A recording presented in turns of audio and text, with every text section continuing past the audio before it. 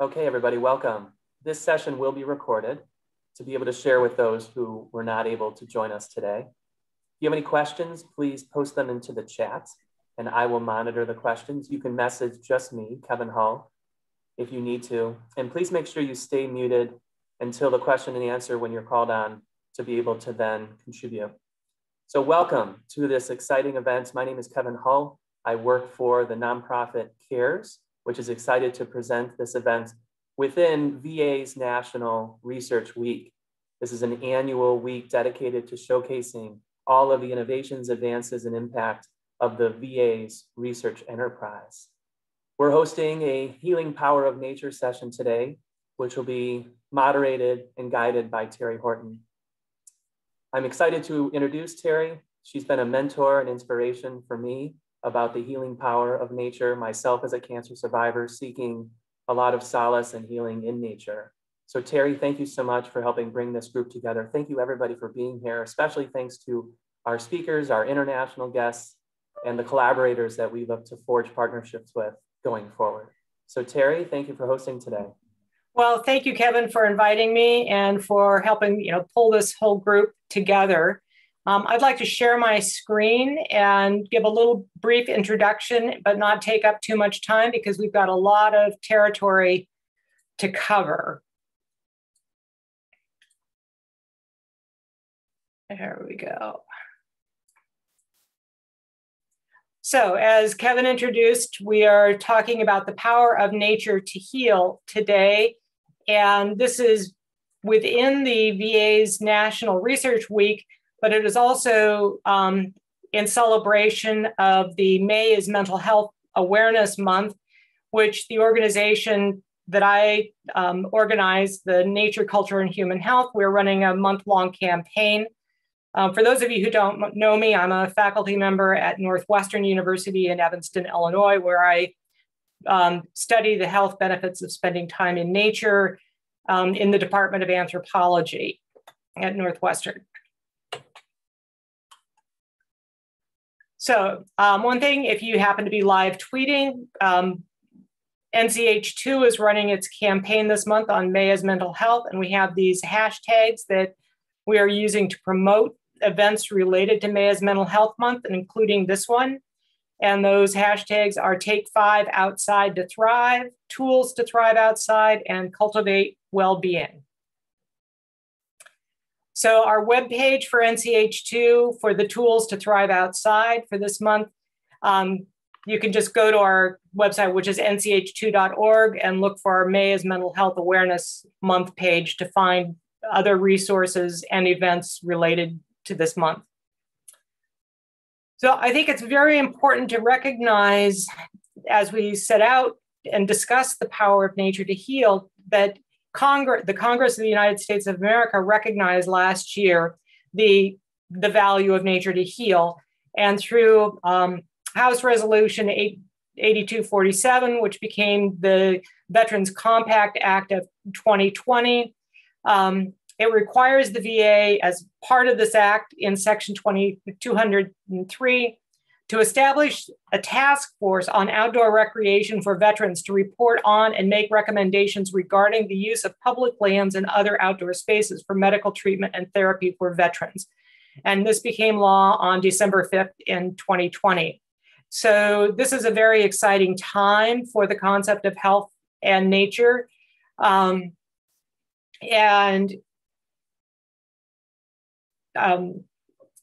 We will see that value coming forward. Sorry, I just got distracted by something in the chat. I'm going to ignore the chat. If anybody has something directed at me, scream at me. Giving you a brief background on mental health statistics, and these are statistics from prior to the COVID-19 pandemic. And we all are aware things have shifted somewhat because of the pandemic, but even before the pandemic, 1 in 5 adults in America experienced a mental illness. And in 2018, more than 1.7 million veterans received treatment in a VA mental health specialty facility. And while PTSD gets a lot of press, many of the more common, more general mental health issues such as anxiety and depression. And as Sally Coulthard will mention based on her research, recognizing issues related to loss of identity affect many, many more veterans. And all of these are issues that may be addressed by incorporating time outside as an adjunctive therapy to helping people deal with these sources of stress and even diagnosed mental illnesses. So just as some examples of recently published research in this field is that one from about 2018, I believe, I didn't put the date on here, is the Enhancing the Well-Being of Veterans Using Extended Group-Based Nature Recreations by Jason Duvall and Rachel Kaplan, and a paper from 2020 on outdoor recreation programs for veterans, public land policies and practices to support therapeutic opportunities. And so you can see this is a growing area of research with much more interest in actually establishing the evidence base, which is what we're here to talk about today.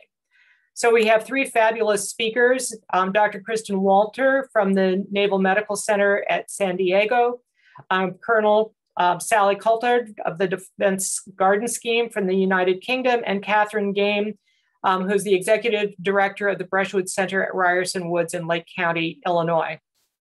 So I'd like to first introduce Dr. Kristen Walter. She is a clinical psychologist who does research on clinical psychology and surf and hike therapy at the Naval Health Research Center in San Diego. And with that, I will stop sharing and turn it over to Kristen.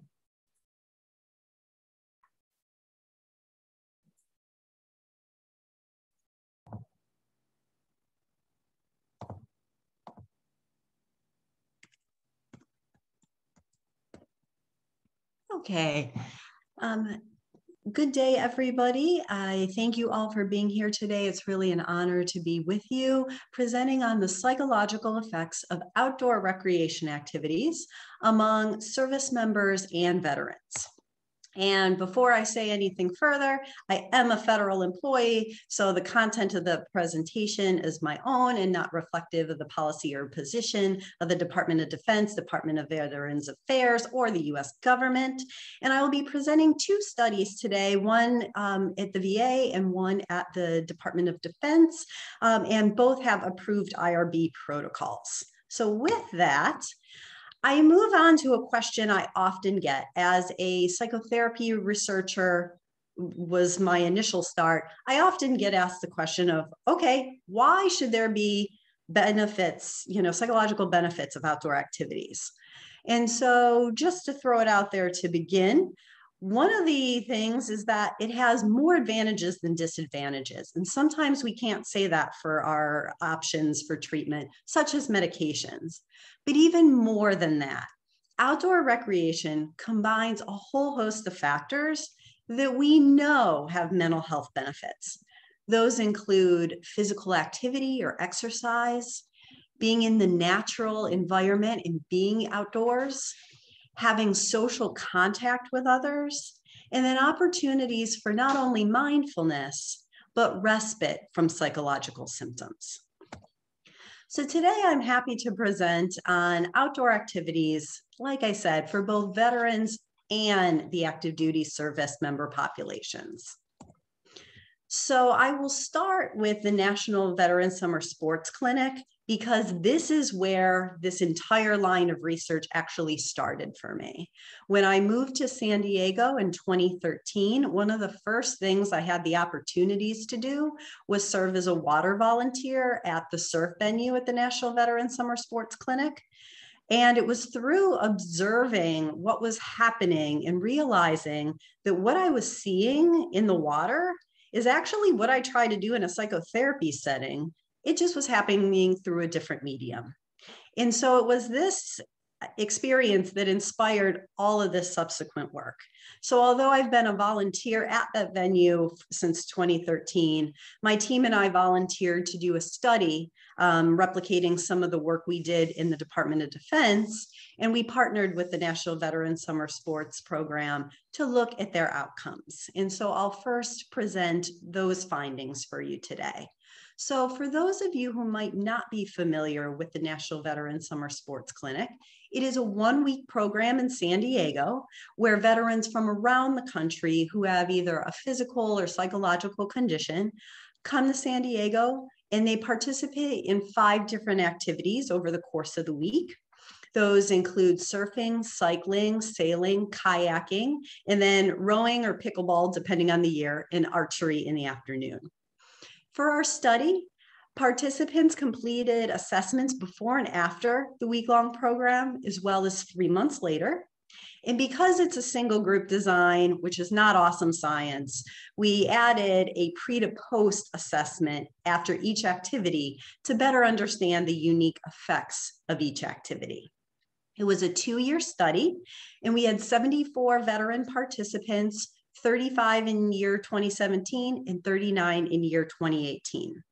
So these findings were just published last month, and to highlight what we found, over the course of the week, we found that depression, anxiety, social functioning, as well as positive and negative emotions significantly improved over the course of the week. We did not find changes in either insomnia or resiliency, so I will mention that. However, what we found is that scores actually returned to baseline 3 months later, which I'll come back to. Now, we also looked at those daily assessments before and after each session, and we found over the course of the day, there were significant decreases in depression and anxiety symptoms, as well as positive affect. And interestingly, the degree of change did not differ across days. So whether it was day 1 or day 4 or 5, the degree of change was comparable. Similarly, we also looked at comparisons between the different activities, are water-based different than land-based, and we didn't find any differences between the activities, nor did we find differences in the order in which they completed. So essentially, it didn't matter the day, the order, or the activity, the degree of change in depression and anxiety and positive affect was comparable across days. So what are our takeaways from this study? That we found that the program has beneficial effects on mental health symptoms and functioning over the course of the week-long program. And interestingly, there are not differential effects based on order or type of activity. I think this is really important because we have veterans from all over the country that come out to participate in this program. They may fall in love with something like surfing or sailing, but if they go home and they don't have access to a body of water or to the sport, at least they know, okay, well, any other activity such as cycling, I can participate in. And so I think that those psychological benefits are great that we didn't necessarily find them between the activities. And so it's whatever people can engage in potentially. But importantly, symptoms rebounded 3 months after the program, and this highlights the need for ongoing engagement. A lot of times with activity-based programming and adaptive sports programs, they are time limited in nature. They're 3 or 4 days or week long. And so it's great to expose veterans to these programs, but we need to be thinking about the next step about how we get them engaged in these programs or these activities on a daily basis when they return home in order to maintain those benefits. So I mentioned that my experience with the National Veteran Summer Sports Clinic prompted my research in the Department of Defense. And so when I moved over to the Department of Defense and grant writing became part of my job, I wrote a grant to study the psychological effects of surf therapy. And we partnered with the Naval Medical Center San Diego Surf Therapy Program, which was in existence long before the funding for the study. And it is actually provided as an option of standard care at the hospital for service members. And so a surf therapy appointment is a medical appointment, and they get a note. And so our first phase of the study was a program evaluation of this program. Again, single group design, not the strongest science. So we really tried to build upon the science in phase 2, where we conducted a randomized control trial of surf therapy to hike therapy for active duty service members with major depressive disorder. Phase 1 is completed and those results have been published. Phase 2, we are done with recruitment and we just started data analysis, but I don't have any of those findings for you today. So with phase 1, this study also had 74 participants. However, they were active duty service members and they had either a physical or psychological diagnosis. The 2 diagnoses that were most common, we had just over half with probable post-traumatic stress disorder and 43% with probable major depressive disorder. Unlike the National Veteran Summer Sports Clinic, that's 1 week in duration, the Naval Medical Center San Diego Surf Therapy Program is 6 weeks in duration. So participants receive 1 3 to 4 hour session each Thursday, and they also have the option for an optional hour of beach yoga prior to. Participants completed assessments before and after the program and before and after each session. This was the first study, and we did not do a great job with the follow-up, which is why you will see it in the subsequent studies, but we didn't have 3-month follow-up data for this study. So what did we find here? That over the course of the 6-week program, symptoms of depression, PTSD, among those with probable PTSD, and anxiety significantly decreased. Also, negative emotions significantly reduced, while positive emotions significantly increased. We did not find any changes in pain nor insomnia, which I'll come back to on the next slide. So I mentioned that we assessed participants before in each surf therapy session. I'll be honest, I wasn't sure when we were doing this research if we would find any changes in 3 to 4 hours because I couldn't find any psychological literature that administered these assessments with that frequency. However, we found significant and large effect sizes for our reductions in depression and anxiety, even over the course of 3 to 4 hours, and improvements in positive affect.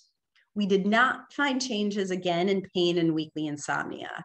And to just talk about that briefly, it seemed the mean for pre to post session pain was almost identical. And it seems that some people's pain improved, some may have actually worsened and some stayed the same. So there were just no changes overall for the group.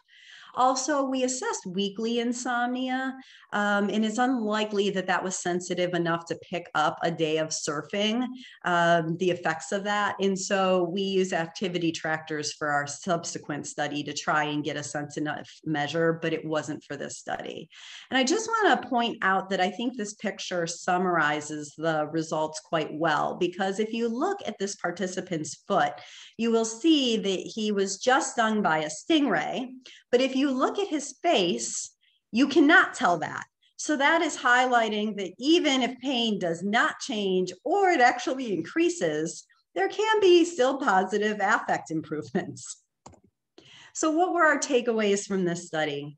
We learned that there were immediate benefits of surf therapy on mental health.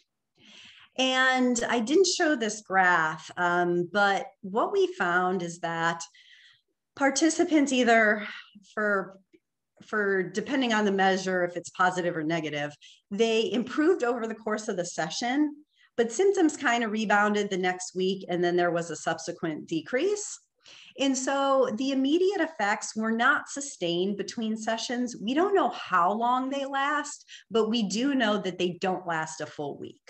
And so a surf session needs to occur for the mood improvements. And it almost seems as though it's like a medication where you take your daily dose of surf therapy, you reap the benefits, and then you get your dose the next day. And importantly, surf therapy can complement traditional treatment approaches. 75% of our participants were receiving other types of care, including more traditional psychotherapy or pharmacotherapy. So although it may be a standalone treatment, we don't have those data right now. And so the recommendation is that surf therapy can complement more traditional treatment approaches.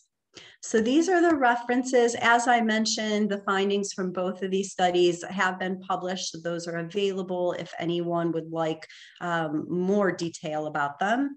And programs and the research do not happen without an amazing community of people. So I would just like to acknowledge everyone who took part in the programs or research in these studies. And I thank you for your time and attention this morning and would be happy to answer questions later in the program.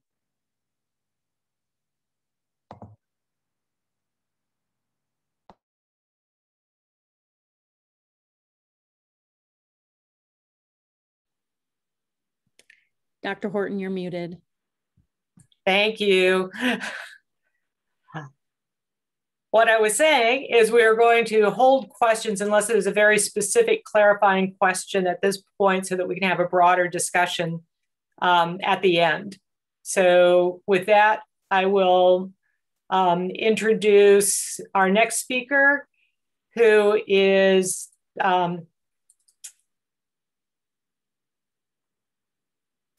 Dr. Sally Coulthard.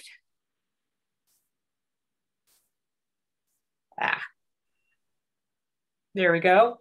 And also, Sally has brought her colleague, Dr. Andrea Elner, with her. And unfortunately, I don't have Andrea on the slide, but I will let her give a brief introduction to herself. Colonel Coulthard is retired from the British Army. She has a master's degree in social and therapeutic horticulture. And based on her work for her master's degree, she is the founder and manager of the and managing director of the Defence Garden Scheme in the UK. With that, I will stop sharing and turn it over to Sally and Andrea.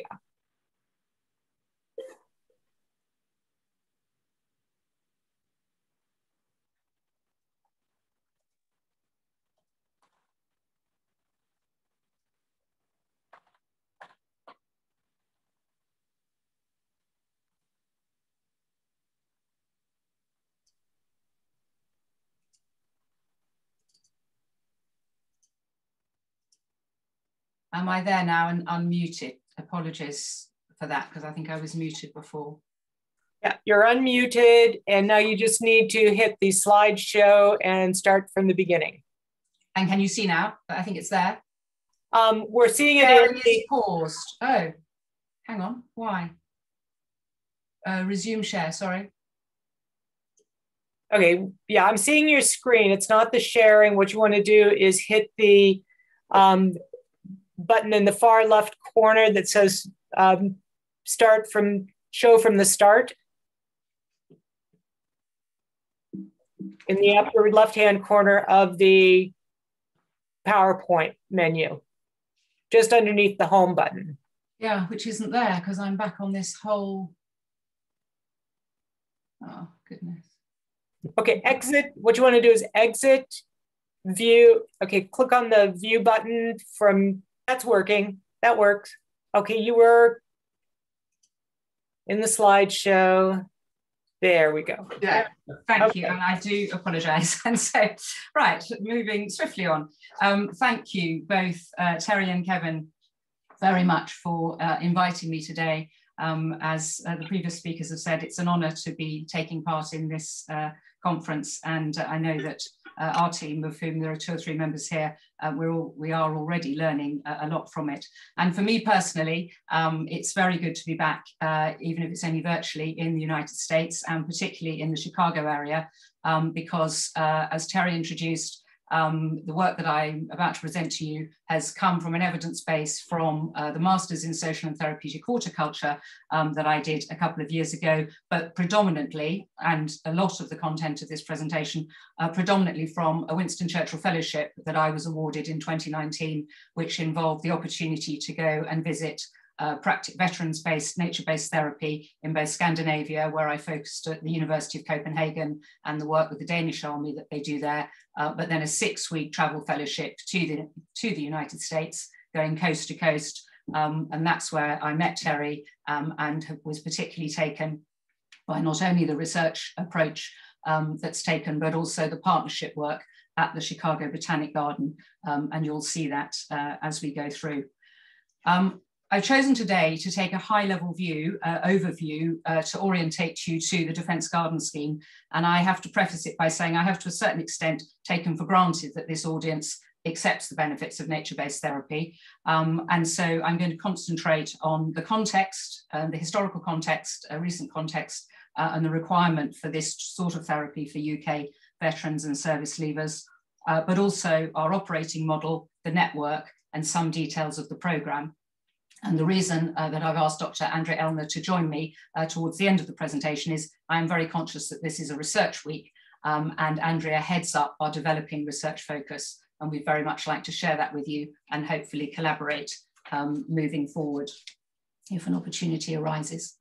So the Defence Garden Scheme is a developing nationwide network of in-barracks and community gardens. It's a regionally based model, and majority of our work for the last 2 or 3 years, until some funding that came through in the early part of this year, has been in a specific region, that in Northern Ireland, and with a particular cohort of veterans, obviously, in that region. But we have now started, as of this year, to move into new gardens in the northwest of England and the southwest of England on this model, which I'll explain, the hub and spoke model. And actually that model feeds into one of the comments Christian made in her presentation. We're very keen on the progression post the 10-week intervention that we deliver and making sure that there are opportunities at the end of the 10-week programme locally. So what we do is we deliver and we evaluate a nature-based therapy intervention for UK service leavers and veterans. And then as we're developing and as where we're working in partnership, the gardens mature, there are individual workshops and programmes for service families. They don't attend the actual 10-week intervention, but we are very keen to make sure that there's nature-based therapy opportunities for families as well. So as I said, I'd like to just talk a little bit about the context, the model, the network, and then hand over to Andrea. What we have found, as I started to do the Masters and started to look into this, we have a House of Commons Defence Select Committee, and in the autumn of 2019, they were having 2 inquiries into the scale of mental health requirements amongst military armed forces personnel, and also the scale of the provision. And so there was at that, there were 2 specific findings. There were a number of very relevant findings, but 2 specific findings, that there was a stark gap, this is November 2019, a stark gap in the provision of mental health care, and that despite improvements, because it's not as though there weren't charities and there weren't facilities, but despite improvements, there was no doubt that a number of people, a significant number of people, were still being failed by the system. And picking up on Terry's point, and I've been aware with some of the conferences I've been in with Aaron, who's in the audience, of your move into nature-based therapy sort of coming into law. We very recently had a movement in a similar direction, not for nature-based therapy, but for support for veterans in general. We've had an Armed Forces Covenant for about 5 or 6 years, which has encouraged private industry, big employers, local authorities, to sort of proactively support the Armed Forces Covenant. It has made some progress, but only 3 weeks ago in our annual Queen's Speech, that support is now going to be moved into legislation through the introduction of an Armed Forces Bill. And so we think that's clearly going to create a more supportive environment. we have a supportive environment when we talk to local authorities, etc. But it just, I think, will give it some traction into moving it into action. As far as the actual scheme that I'm talking about, as I say, the concept, the evidence, I've written a full fellowship report, which is available online and has got all of the references and the underpinning evidence as to how we've developed the scheme. That was a sort of research phase prior to actually piloting. So that was over the period of about a year, 18 months in 2018 and 2019. And then in January 2019, I was asked by the particular garden that I'll show you on the border in between Northern and Southern Ireland to pilot the first phase. And since then, from sort of January 19 through to having to close slightly early with the start of the pandemic in March 20, we've run 5 interventions at this garden I'll demonstrate, and another garden in the North and Northern Ireland, taken approximately 40, so 5 interventions across 2 gardens and approximately 45 in that, over this period, veterans only, not yet service leavers. And the phase we're now in, which I've referred to, is moving from that single region into 2 other regions in the United Kingdom, one in the Northwest and one in the Southwest, but we will be developing in the same way as the regional model, which I'll explain. And I just wanted to anchor us here because I think Fernando, the US Marine that said, it's therapy without labels and we don't do labels. I did find myself thinking, why do I have to write 15,000 words about why nature-based therapy is a good idea for military people? Because he summed it up in a single sentence. And this is the veterans program that I went to see, and it partners with Thresholds. And Fernando heads up the military veterans department and goes around Chicago collecting them, and once a week they go up to this program. And it was that particular partnership, and it was Barbara Kresge, who is a mutual colleague of Terry and myself, and it was her publication in the Journal of Living Museums that said, you know, the strongest nature-based therapy partnerships, community interventions, are those that work in partnership, where the nature-based therapy stay in their swim lane and deliver and evaluate.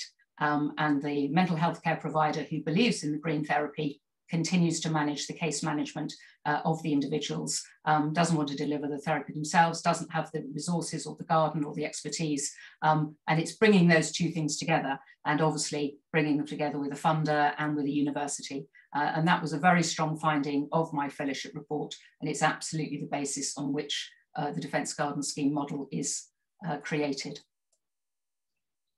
Coming back to the hub and spoke, which is very important. When I talk about a hub, we don't own these gardens. We partner with the garden provider. The one I'll explain to you is Lord Brookborough. He owns a large estate in Northern Ireland, and it has a walled garden. That walled garden is delivering productive market produce for the local population and restaurants in Belfast, but he wants to use it for the wider community. So his head gardener, who has an interest and has done a diploma in counselling, he's the sort of anchor horticulturalist. We bring in the trained therapist. So we have our model is a team of 2 and then 8 clients. It is a 10-week program, and they come for 1 3-hour session a week. So not dissimilar to the SURF program we heard about in the 6 weeks.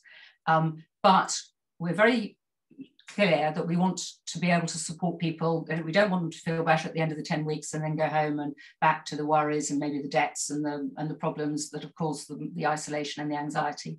So we also have spoke gardens that are linked to the hub. This is very much developing, and I wouldn't pretend to you that it's all there, but we have the spoke gardens developing. These are very much existing community, local, very small allotments. But it does mean that we can offer to one of the 8 people, any of the 8 people who don't have their own garden, who want to continue on a community basis, they can continue locally. And I saw that model when I started to look at it as a flow from the hub to the spoke. What's been really powerful in our findings is increasing access to people who are vulnerable, who won't put up their hand and say, I want to go to the big house, I want to go to the 10-week program. They will go down to the allotments, but actually when they feel safe there, they trust who they're working with, they can be taken up. Would you like to come up and meet Dougal? Would you like to come and meet Siobhan? And that flow is actually increasing access to a more vulnerable group and flowing back to the hub. Our operating model I've spoken about, I won't labour the point, but the partnership is critical. And at a tactical level, the hub programme, which we have manualised, which isn't available online, but I can share, you know, if it would be of interest, is a 10-week programme. We have manualised that programme, and we have a series of therapeutic outcomes for each session. They're either physical, cognitive, emotional, or social. So bringing that regional model to life in Northern Ireland, we have 3 hub gardens, one in the barracks in Lisbon, in 38 Brigade, one up in the north in Coleraine, and one on the border at Colebrook Park, which I've mentioned.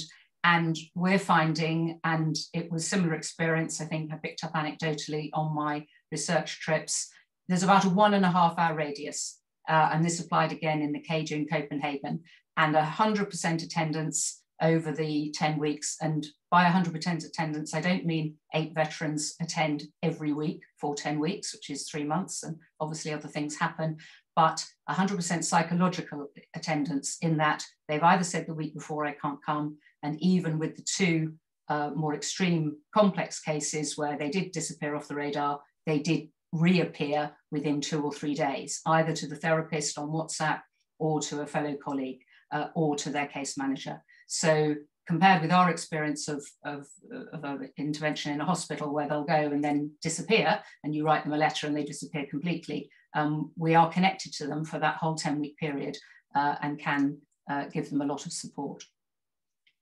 So this is the garden at Colebrook. Again, coming back to the partners, we partner with the regional office, the Veteran Support Office for Northern Ireland, the actual, obviously, landowner in the estate and the employer of the head garden.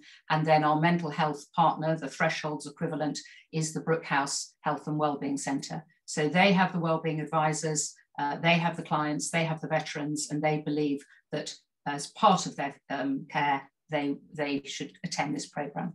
Other referrals come in through to Brookhouse from our national veteran charities. Combat Stress, Blesma, Aftercare are just some examples in this region.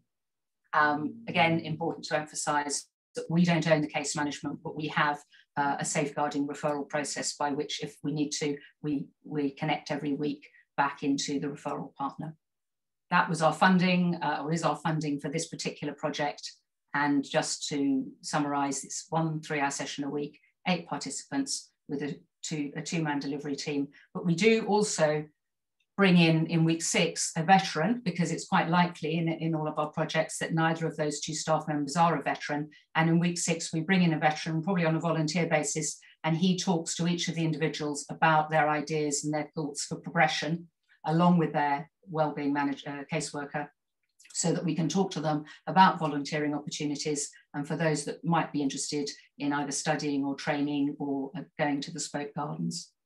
Just a couple of slides to show that we're not always in a smart walled garden, although obviously that does create a safe and secure and is an ideal outdoor classroom, but there's the garden in the barracks and the other community-based garden up at Ashes to Gold. My research is all available through the Defence Gardens website research page, but also through the Winston Churchill Memorial Trust website. And as I say, there's the manual, which we have in hard copy, and I have an electronic version. This really, I think, is a summary, which I'll let you read. I think I've mentioned all of those points.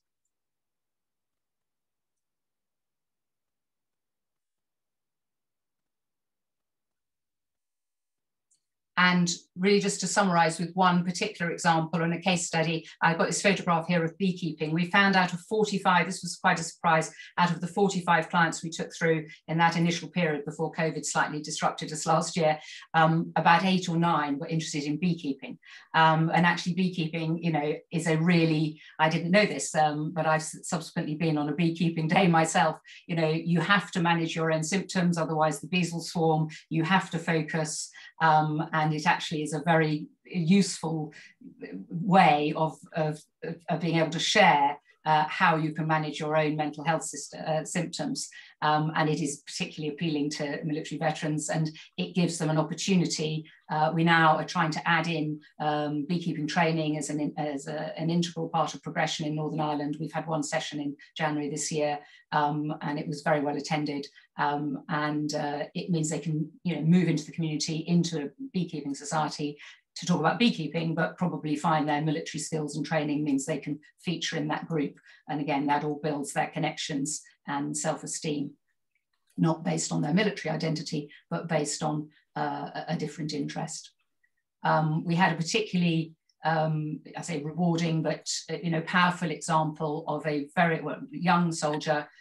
He'd got 4 or 5 children from 2 or 3 different partners. He had quite extreme depression, very isolated.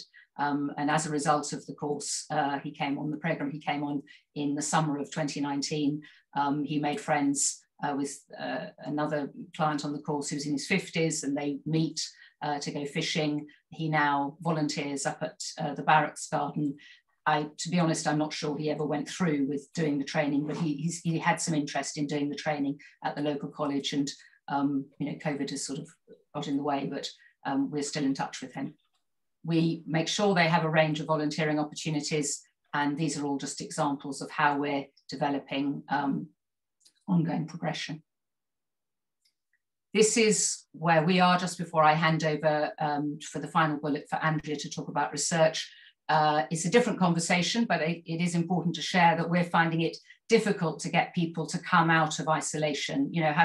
Working with a group of people that are anxious and depressed and were socially isolated before COVID, having been told to stay in their houses for a year. We've had 2 programs starting, one in April and one today. And in both cases, we've had 8 places, and at the moment we've only got 4 or 5 people attending. But I've just heard back from the Manchester program that started this morning. Actually 5 turned up, and they're saying that 2 more are coming next week. But it is just interesting compared with the early days when it wasn't a problem filling the courses. We're now looking at our funding for this expanding network, I'd like to hand over to Andrea just to talk about where we are, not on the research that I've done to get us to this point, but how we now want to use the network to develop our research. Thank you very much, Sally, for this rather comprehensive introduction to our endeavours, and hopefully we will have a lively discussion if I don't take too much time talking about where we currently are and what we are thinking of doing in the medium-term future.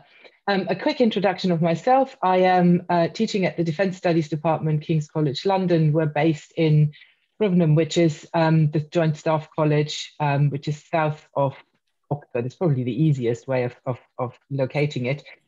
I've been there for quite a long time. I started out being particularly interested in military technology. My PhD was on this, but as soon as I started working with the military, people became so much more interesting, and that's brought me into the wider realm of civil-military relations, military and society from a historical and political science perspective. That's where my 2 disciplinary sort of hats sit. And so I do broadly conceived civil-military relations research, but with a focus on gender, armed forces, and war and peace, which is one leg, and the other leg is looking into moral injury as a distinct other aspect of related to mental health, but it's not, for me, it's much more than I don't want to say just a mental health issue. It goes much further than this.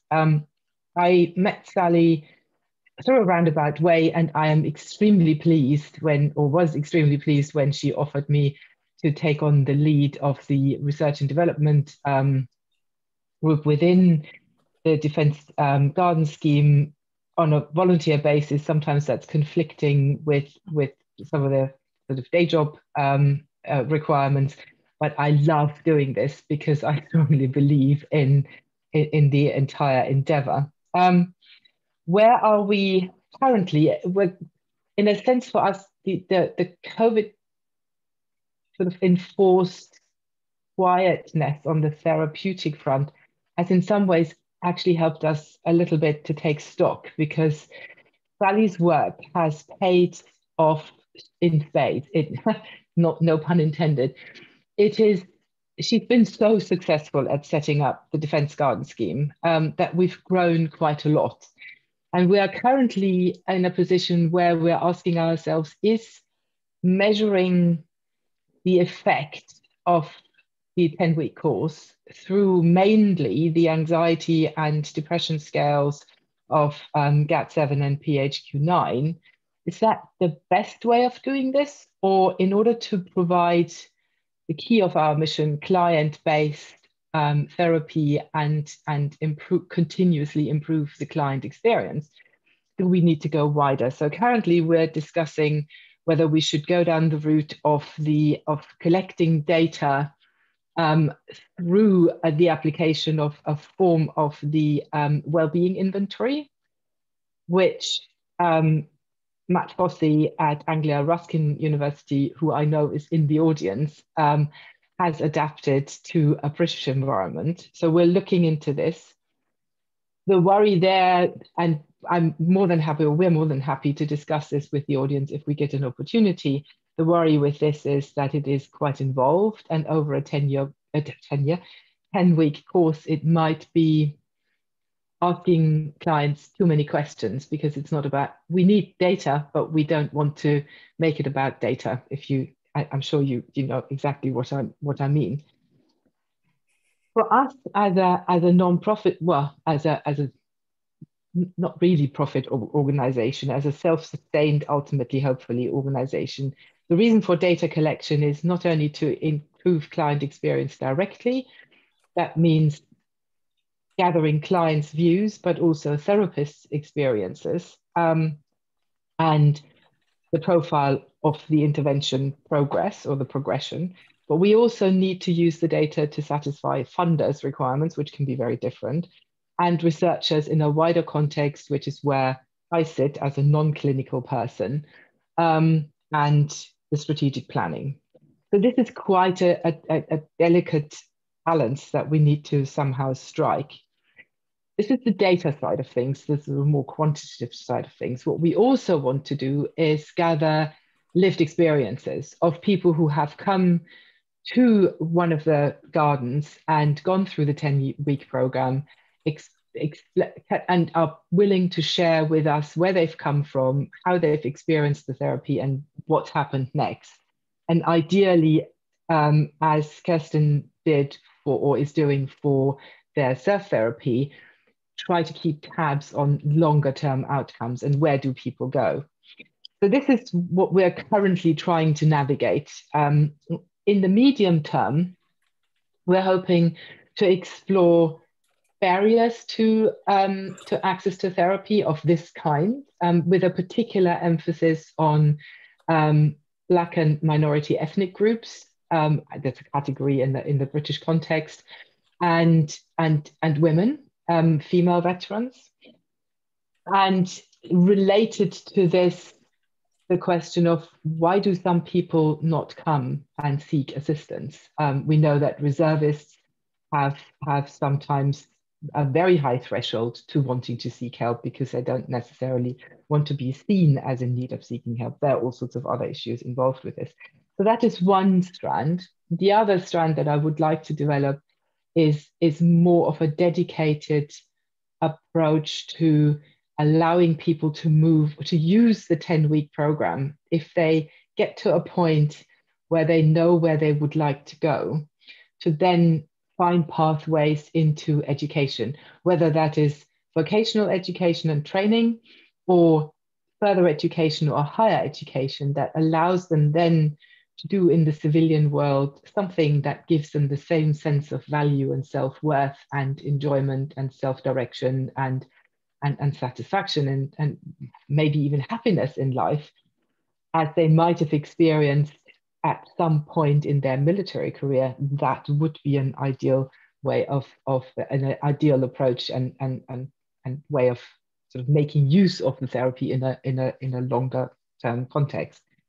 So this is in a very sort of tiny nutshell where we are and where we would like to go. I'd be delighted to discuss either in the Q&A session if we have time, or if anyone would like to ping me directly I'm at King's College London, and I'm happy to publish my email address. You can also get us through the Defence Garden Scheme website, where we hopefully then start a very fruitful discussion. So thank you very much for giving us time and space and your attention. And I shall hand over to Terry. Okay, so actually we're just going to go straight to Catherine because we're running a little bit behind. So Catherine Game, take it away and please introduce yourself. Thank you. Thanks, Terry and Kevin. This is a really fascinating conversation and I'm so excited to be a part of it. I'm Catherine Game. I'm the Executive Director of Brushwood Center at Ryerson Woods. We are located just north of Chicago. And we're joining this panel to provide some context around community partnership. We are a nonprofit organization and we work in partnership with many veteran organizations across our area, but especially the Captain James A. Lovell Federal Healthcare Center, which is just about 20 minutes from our location. So first, a little background on Brushwood. Our mission is to promote the importance of nature for cultivating creativity, nurturing well-being, and inspiring learning. And we facilitate cultural, arts, and educational programs to really deepen people's relationship with the natural world. And here's just a quick shot of images across our programs. You can see we work with a wide range of audiences across generations and geographies, really in the Chicago area. And our work is really targeting two interrelated, intersectional problems. One being the unhealthy state of nature in our region and of the environment, where increasing threats like invasive species, climate change, and pollution decrease the quality of our ecosystems. This photo is actually of a coal plant that's located just a couple miles away actually from the Naval Base and the Captain James A. Lovell Federal Healthcare Center. And then the second problem is people's health, especially right now coming out of COVID-19, but also thinking about the increasing rate of chronic diseases and behavioral health issues that we know disproportionately impact many of our region's communities, and that includes military veterans. So our programs are really based on this belief that we can only heal the planet by also participating in the healing of our communities. And we use a lot of the research, some of which has been highlighted in this presentation, which is wonderful, to inform our theory of change, recognizing the critical role of nature in mental and physical health, alongside the arts as tools to inspire care for our human and ecological communities. As well as the arts providing many mental health benefits too through creative expression. And in this regard, there's no question that our communities need to support for veterans' mental health, especially in the midst of COVID-19. Veteran suicide rates are 50% higher than that of non-veteran residents, with women particularly at risk, with more than 40% reporting military sexual harassment or trauma. And that's just reporting. We anticipate those numbers are actually higher than that. And veterans also face disproportionately higher rates of substance abuse, depression, and other challenges reintegrating into society. And that, as everyone has kind of alluded to, has really been exacerbated during the pandemic. So our work at Brushwood Center, began with veterans about 6 years ago when we launched a nature photography program with an organization that provides mental health services to veterans. The program is called At Ease, and it empowers military veterans' well-being using the two therapeutic modalities of exposure to nature and the arts to provide coping mechanisms for stress, anxiety, PTSD, social isolation, and other adverse mental health outcomes. So we provide free art and nature programs in partnership with the Captain James A. Lovell Federal Healthcare Center and Lake County veterans organizations, as well as other organizations across the Chicago area, growing over the last year to support more than 250 veterans across the region. And with last year being many virtual and self-guided opportunities as we adapted to the pandemic restrictions.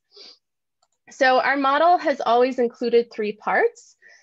One is an art lesson by a professional artist, preferably a veteran whenever possible. So they bring their experiences and story to the excursion. Second is an outdoor nature component. And third is this kind of coming together, group affirmation to provide social connection centered around the experience. During COVID, as I kind of alluded to, we've had to make a lot of adaptations to this structure, which we'll get to momentarily. But first, I'd like to share this video from one of our pre-pandemic programs to give you a sense of the structure of At Ease. Make sure my sound is shared. Great.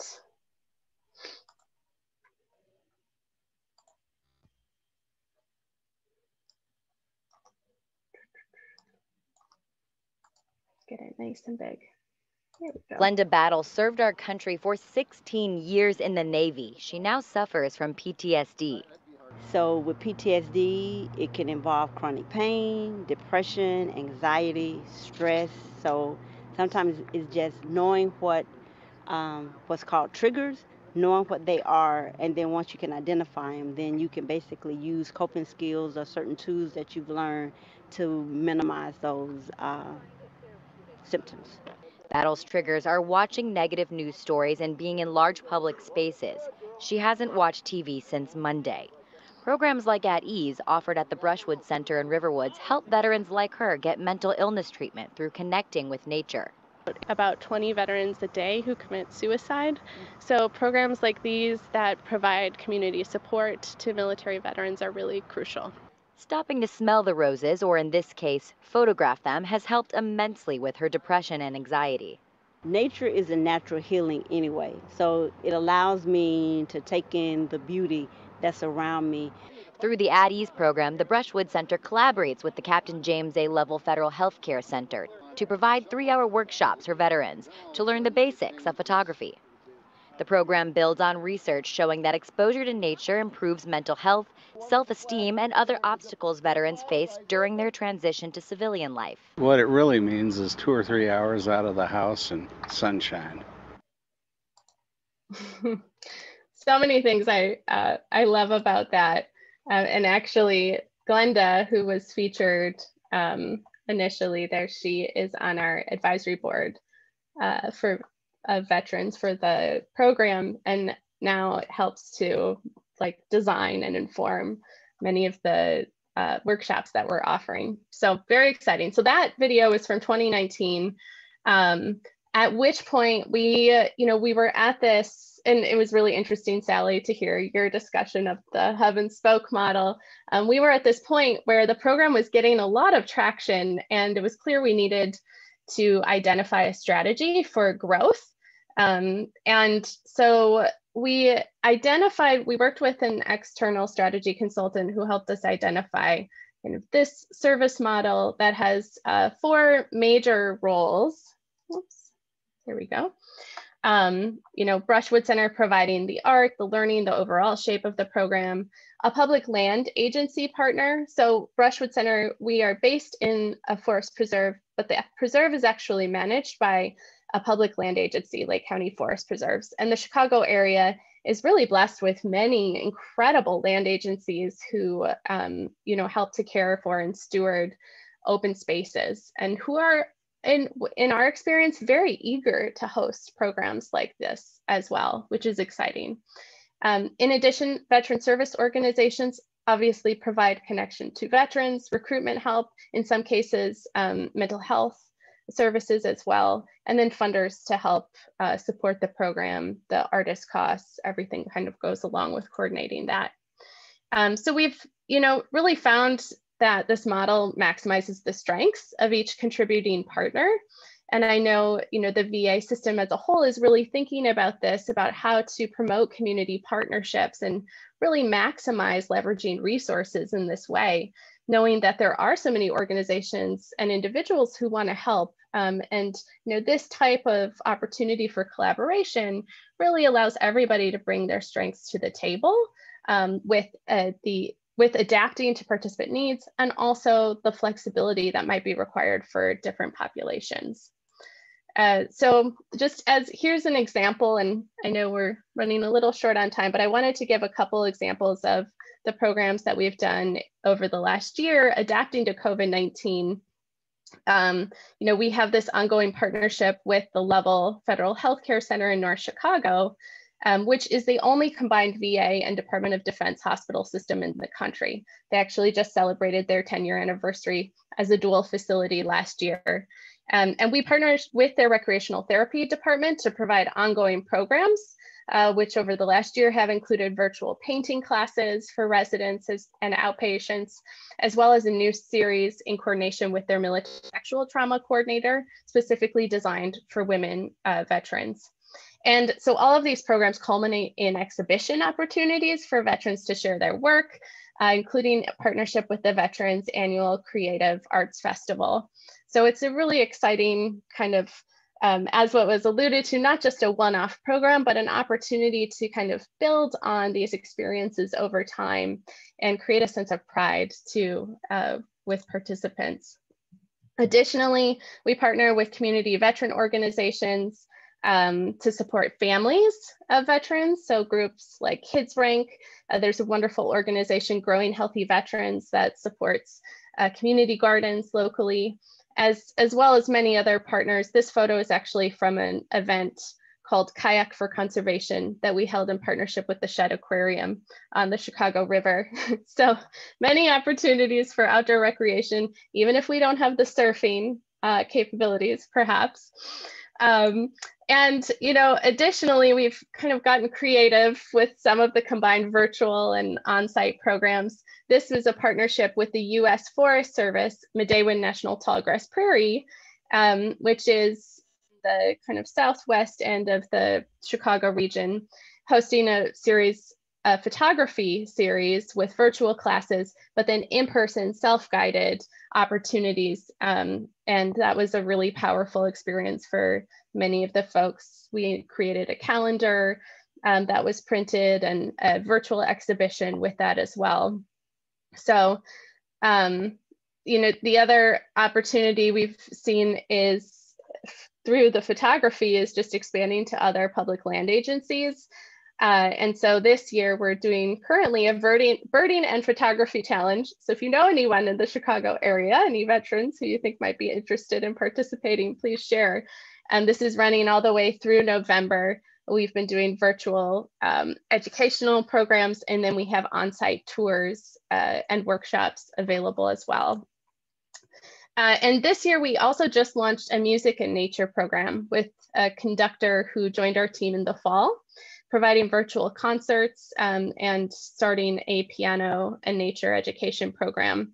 We're actually coordinating with Dr. Horton and Kevin and researchers from Rosalind Franklin University right now to initiate a research study on the impact of music and nature on chronic pain with a psychologist from Levels Pain University. And so that will be interesting to see, like looking at both interventions individually and then together, as well as a control group to see what the impacts potentially are. So I mentioned too, we recently launched a veteran advisory group to integrate veteran input into the design and evaluation of the program. There's really no better way to do this than just directly, involve participants in helping to design the programs. So we're excited to move that forward. Currently, for our evaluation process, we use post surveys, which we developed the questions with this group out of Harvard University. But, to Andrea's point, the initial survey was so long, it's like the survey itself became an intervention. So we had to really narrow down the number of questions we were asking and really focus them. But what we have been able to find, 269 veterans served in total over the last year. 93% of respondents surveyed agreed that either being in nature or creating art, and these were two different questions, helped them to release tension. 93% agreed that being in nature or creating art helps them to learn more about themselves. And 75% stated that the program increased self-confidence. We also heard qualitatively from many participants during the last year that the program was an opportunity to combat social isolation. So I think it's interesting that, you know, what we find is some people respond to nature, some people respond to art, some people respond to both. When by combining some of these modalities, you kind of get the best of all possible worlds.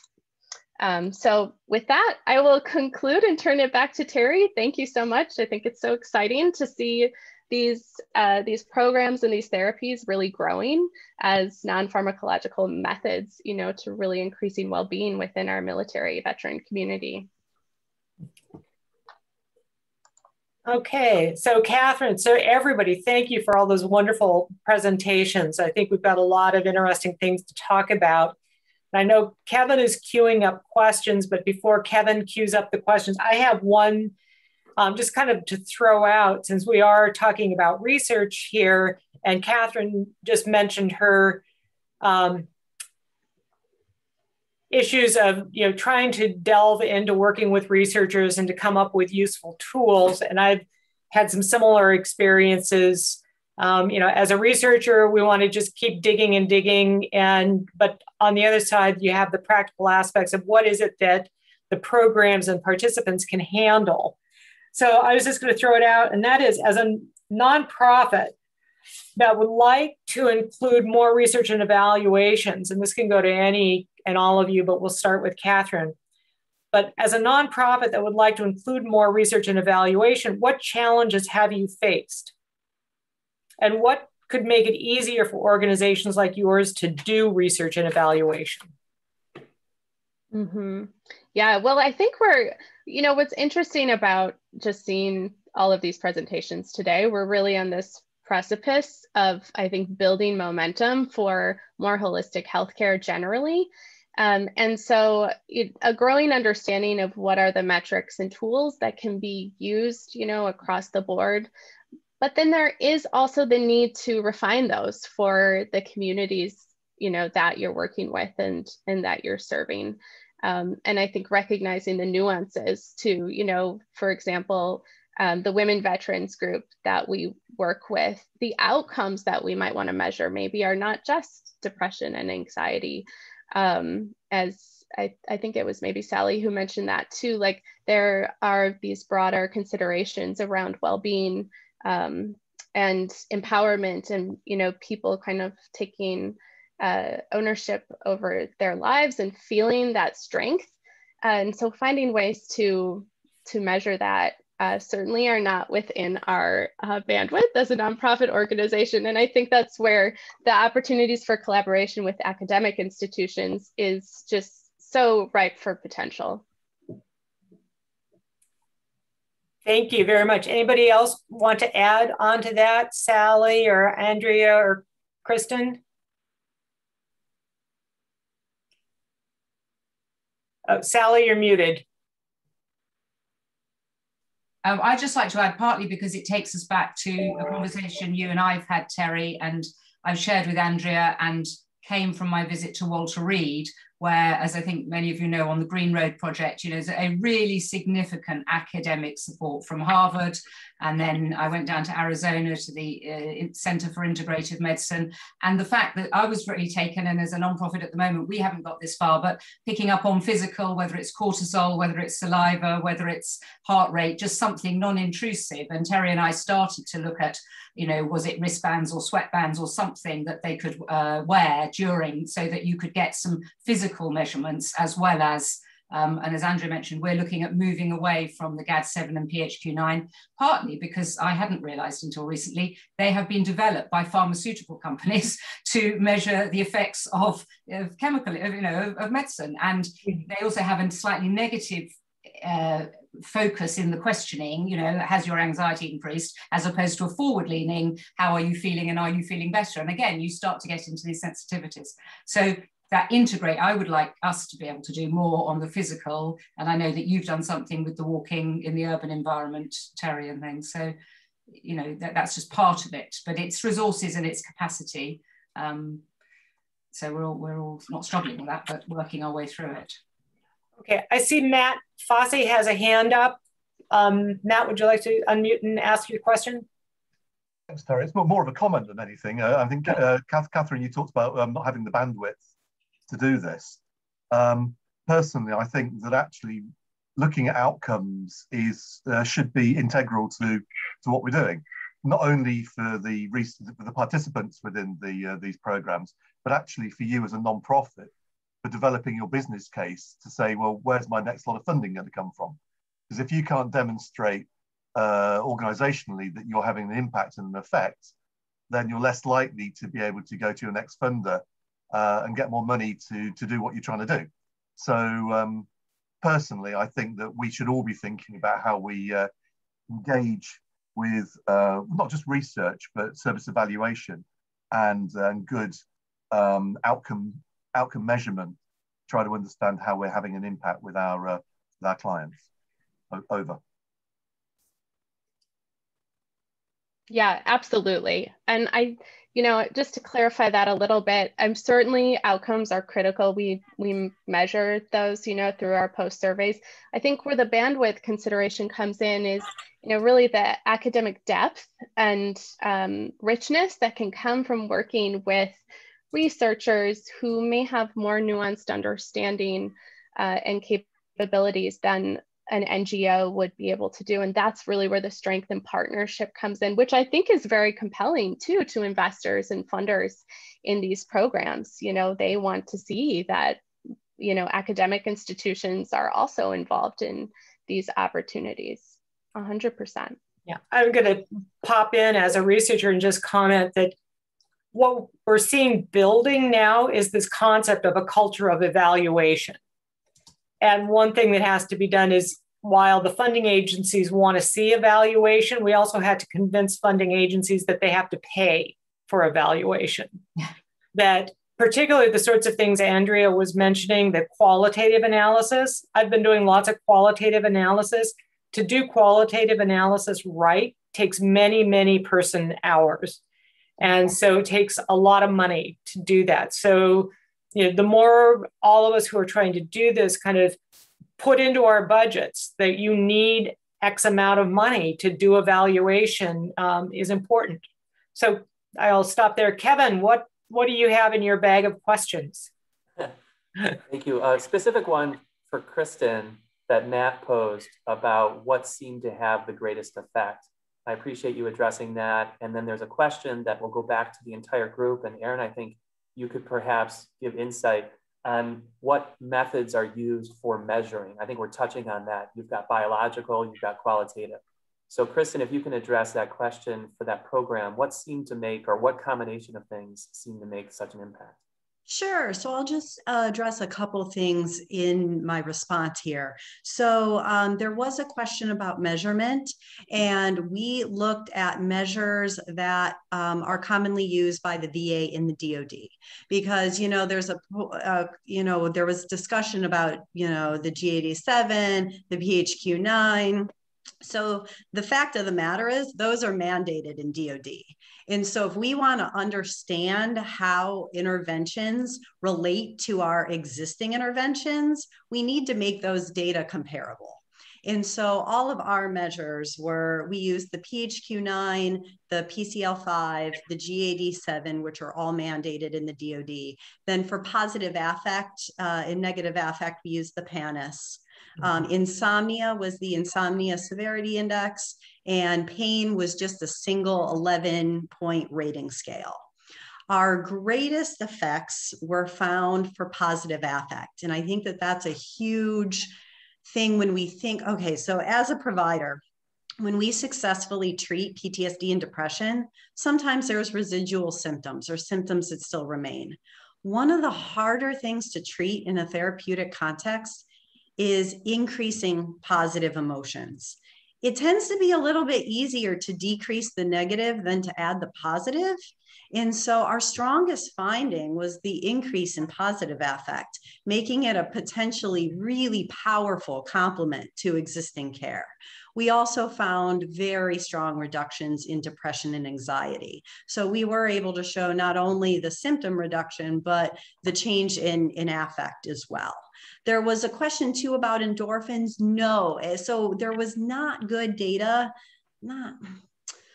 there weren't a lot of data on the psychological effects of surf therapy. So we really wanted to focus on that, but it is a great question. And then there was a question about what were the drivers. We did not examine that at all. So everything that I talked about is based on existing literature. There are a few good qualitative studies of surf therapy that talk a lot about the supporting environment, the open environment, and offering respite as potential drivers of that change, but we did not specifically look at that. Okay, so Kevin, what was the second half of the question? If I can, I'll throw it to Andrea. Okay. I see her hand up. Do you want to jump in now, Andrea? Yes, thank you very much. I have one question, and it's more really a concern I have over the way in which measurements are taken. And like Kirsten, I recognize what you were just talking about, mandated measurement scales and categories and approaches and models.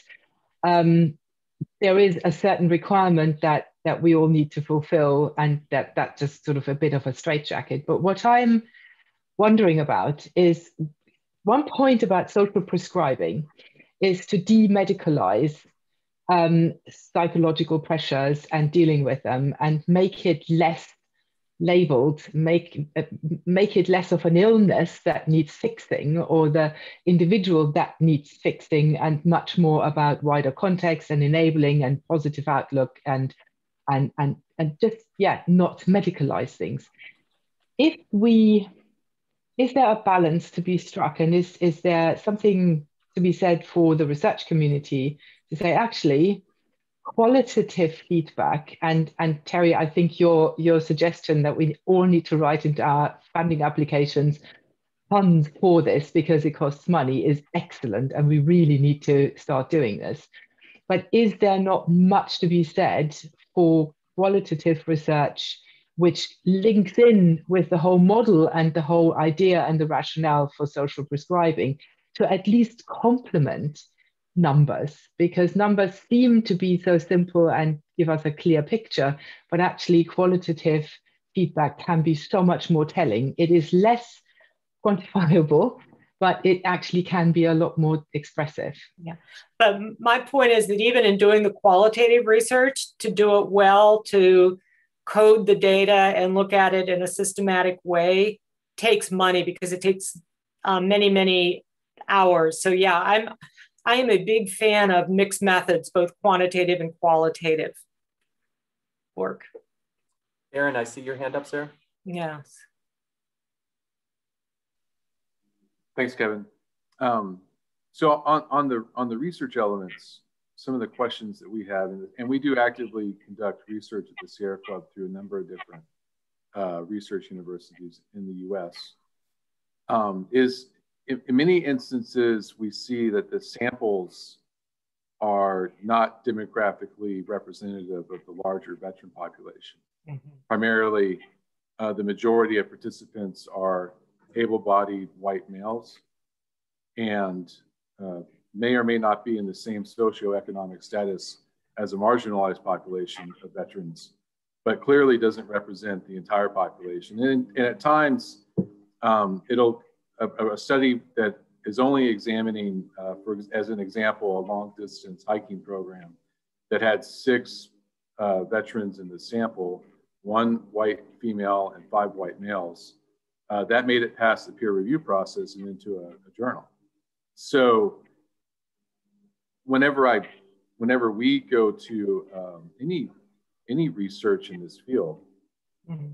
it's always a concern as to how the samples are determined.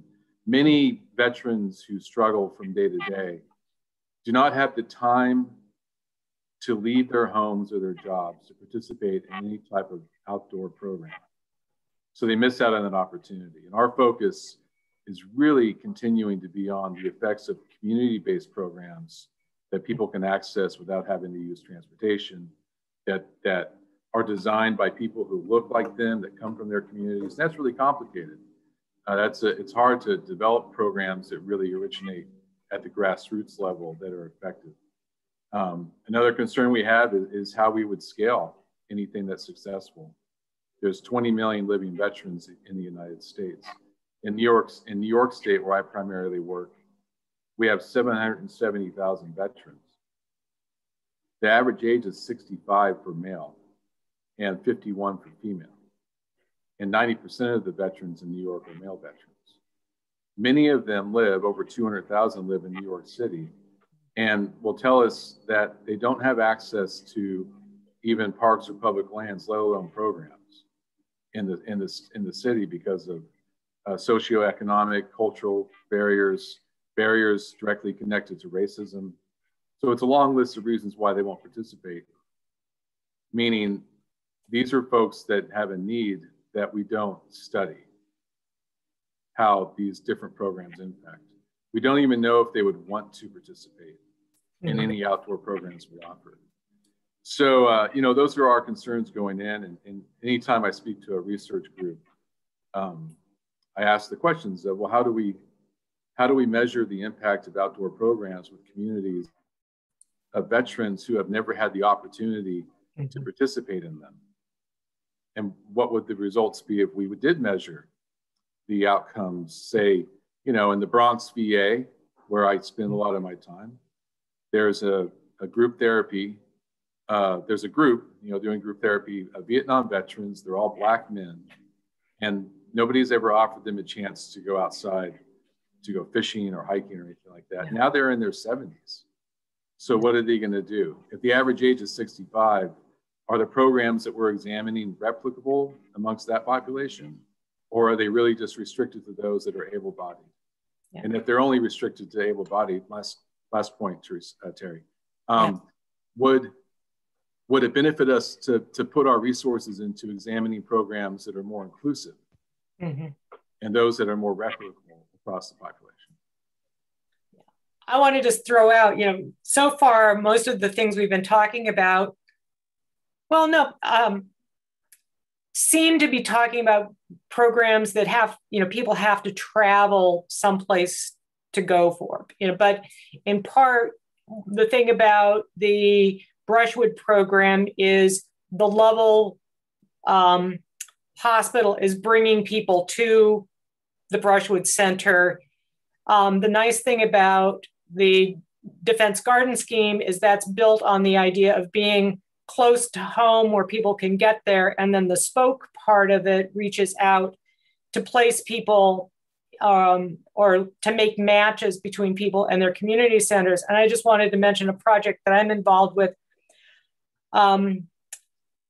We have some veterans in it, but it's not specifically a veterans program, but it's looking at the use of a community garden or built on the property of a drug and alcohol rehab center.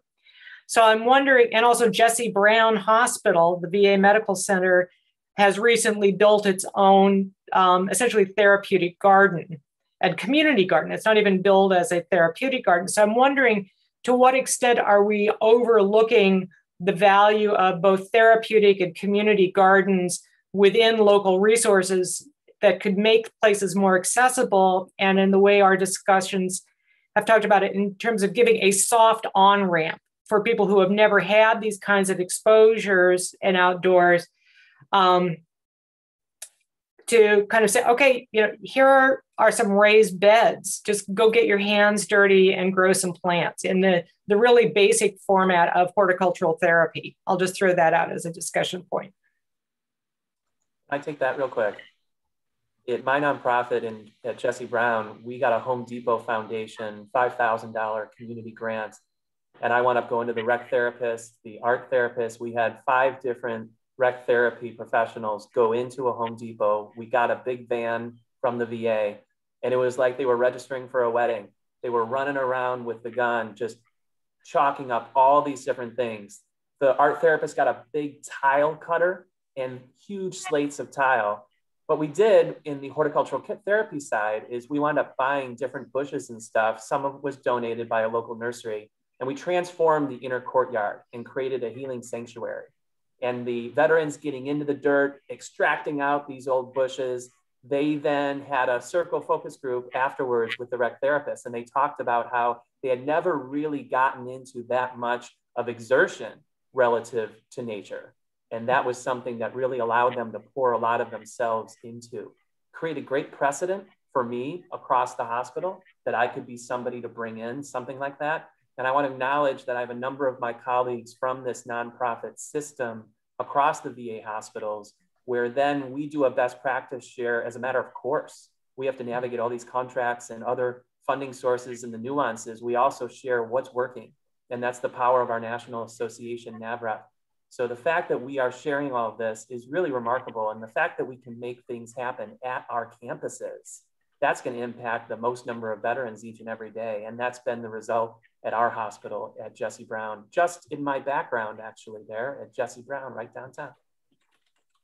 Can I jump in right there for a second? Kevin, thank you for saying that, because I've said this several times in multiple meetings with some people in here, but the VA is the largest employer of rec therapists, and being able to scale that program up from other VA systems would be amazing. To say, I mean, Kevin, your knowledge and ability to manage that is amazing.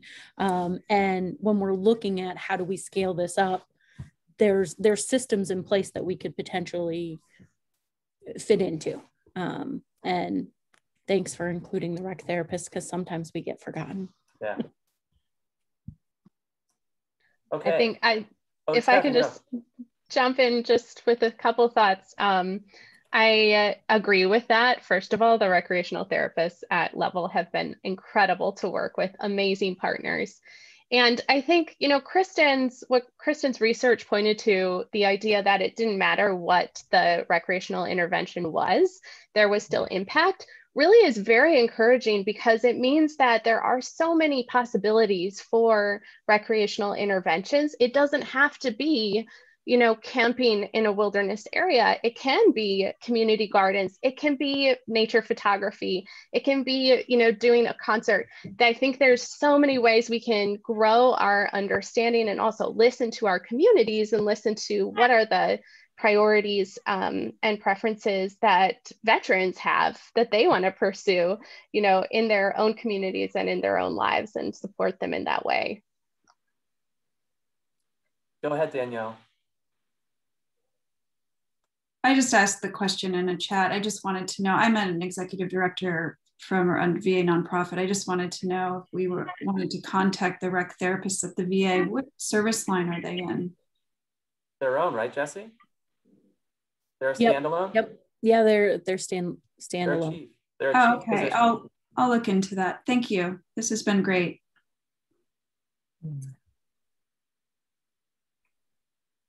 Okay.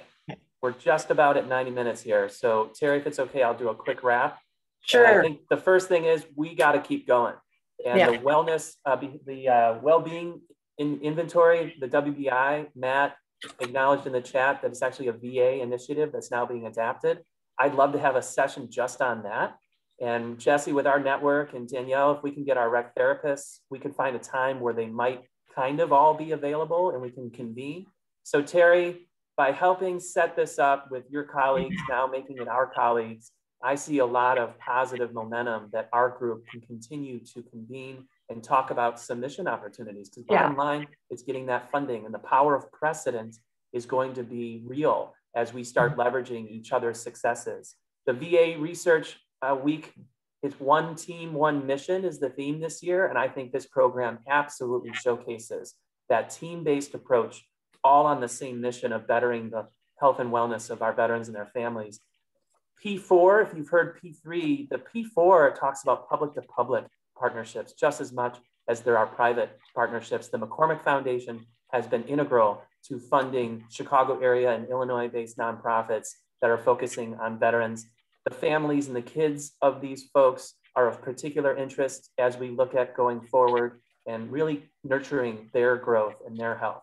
So thank you all for being a part of this. This has been remarkable. This has really made so much of Research Week, how special it is for us and the nonprofits to be able to engage on topics like this. So and I want to go ahead, Terry. Put in one last shameless plug. I put the URL for Nature, Culture, and Human Health, the NCH2 network. This is exactly the kind of connectivity and capacity building that the network is designed to do. So, please connect with us so that we can, potentially have another symposium. In 2016, we did a symposium entirely around connecting veterans and therapists. And so with that, I will just put in my shameless plug. So Kevin, go ahead. Well done. I see Aaron. Yes, I will do my best to navigate what features we're able to offer. At the CARES website, I'll hopefully be able to post those presentations off of the page there. And then I'll figure out how to capture the chat and make that also available. It might be by email. So I put my email in the chat, kevin.hull@va.gov. If you could just send me an email, and if we can kind of track who attended today, that way I can distribute out via email to those who attended. Make sense? Awesome. Yep. Well, have a lovely day, everybody. Get outside. And I really appreciate this so much. I look forward to all of us convening again soon. Thank you. Thank you, Terry. Thank you all. Good session. Thank you very much. That was fantastic.